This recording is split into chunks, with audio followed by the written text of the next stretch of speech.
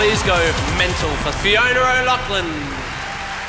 Hello, Melbourne Comedy Festival.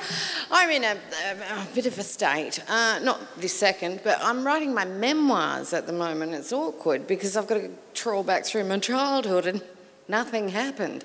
I grew up in this really tiny coastal farming community in South Australia, in a little town called Warooka, and all I remember is the wind. It was so windy. There were 7 children in my family, and I swear to God, we all just presumed our hair was parted on the left until we left home. And then a bit of fun happened. Mum and Dad had another one, and they had 6 in 8 years, and they had this huge gap. Catholic families do this. They have their main batch, and and then they had this huge gap and had another one, and her name's Emily, and she rewrote the rules, like, because Mum and Dad were exhausted by the time they had Emily. Like, Mum couldn't move, and she's just like, oh, stop her, somebody, slap her. And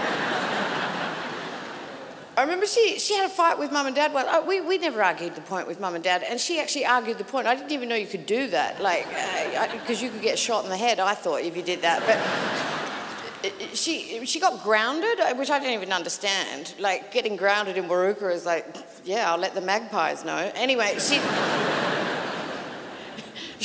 she turned around and gave Mum and Dad a serve in the kitchen at breakfast time. She's 6 years old, right? And she goes, well, great parents I've got. One's fat and the other one's ugly. And they didn't skip a beat. Total silence. Mum continued eating her porridge. Dad continued reading the paper.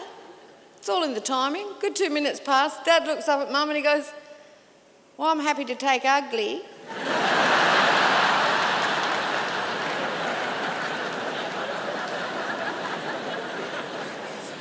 We did go on a holiday once. We went to the Murray River.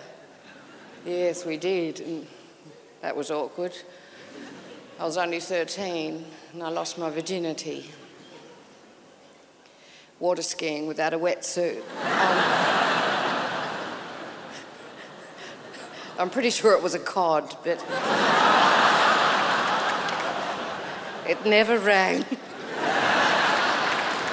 Never wrote. It's a fickle fish, that cod. Thank you so much, Fiona. Fiona O'Loughlin, ladies and gentlemen.